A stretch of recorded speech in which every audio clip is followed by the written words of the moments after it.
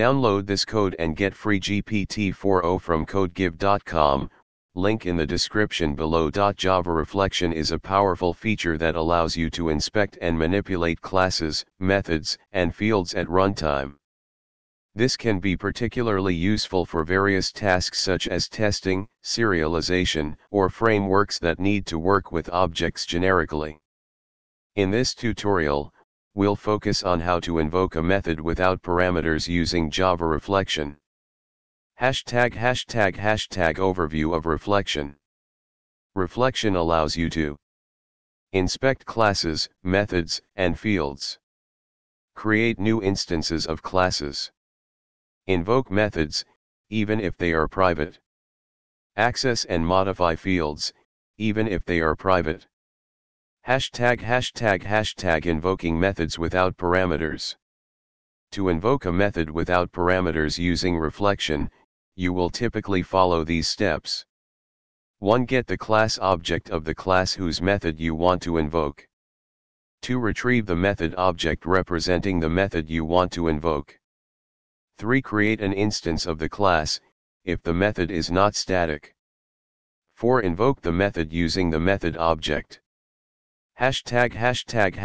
Example code. Let's consider a simple class named myClass that contains a method called sayHello, which prints a greeting message. We will use Reflection to invoke this method. Step 1, define the class with the method. Step 2, use Reflection to invoke the method. Now, we'll write a separate class to use Reflection to invoke the sayHello method. Explanation of the code. 1. Getting the class object. Class.forName, myClass, retrieves the class object associated with myClass. The class name should be fully qualified if it is in a package, example example.myClass. 2. Creating an instance. myClass.getDeclared constructor, .newInstance, creates a new instance of myClass. This calls the default constructor. 3. Retrieving the method. myClass.getMethod, sayHello, retrieves the method object representing the sayHello method. Since this method has no parameters, we do not need to specify any parameter types. 4. Invoking the method.